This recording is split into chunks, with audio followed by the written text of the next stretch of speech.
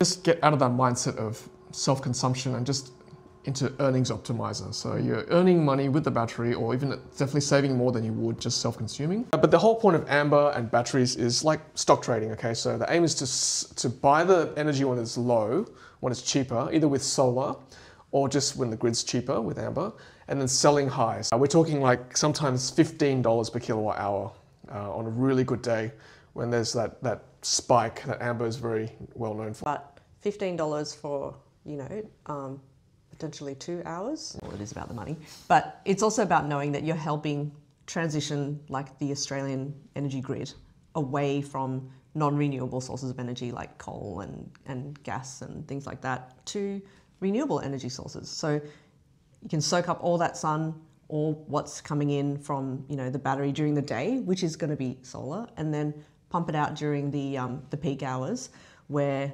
it's technically still renewable because, you know, you've stored it from there during the day, and then you're selling it for a good price. But yeah, stabilising the grid, but making money as well, or at least reducing power bills by a lot.